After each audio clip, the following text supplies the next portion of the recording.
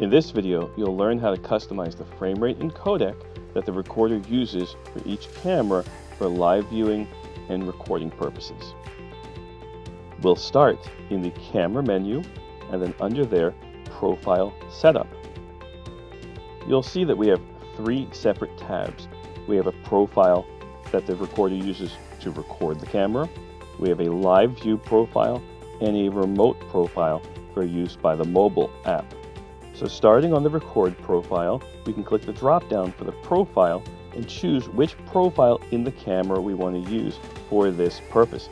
The cameras have a motion JPEG, an H.264, some cameras have an H.265 profile, live 4 NVR, and mobile profiles. The recommended profile to record is the H.265 if your camera has it. If not, choose the H.264 profile. There also is a drop down at the top of the screen if you want to apply the same setting, the same profile to all of your cameras.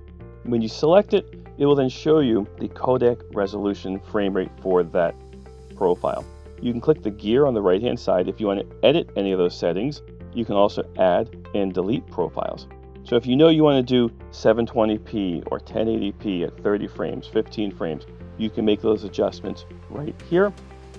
You can also click the Apply to Other channel and push that setting to other cameras of the same model. Here you'll see we can add a new profile if we needed to do that. When you click the Apply button, your changes are sent to the camera where they're stored.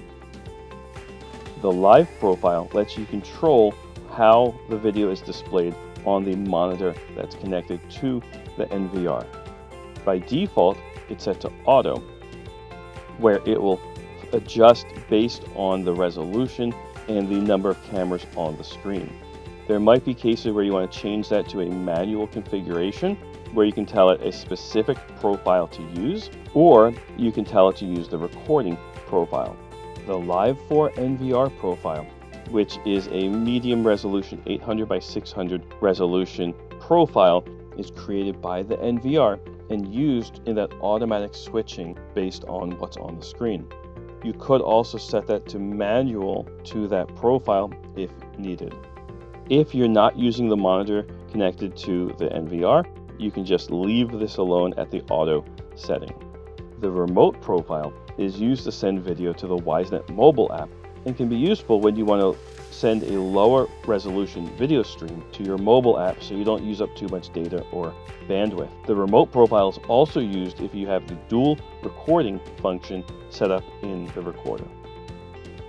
To learn more about this and other exciting Hanwha products, subscribe to our YouTube channel or visit us at hanwhasecurity.com.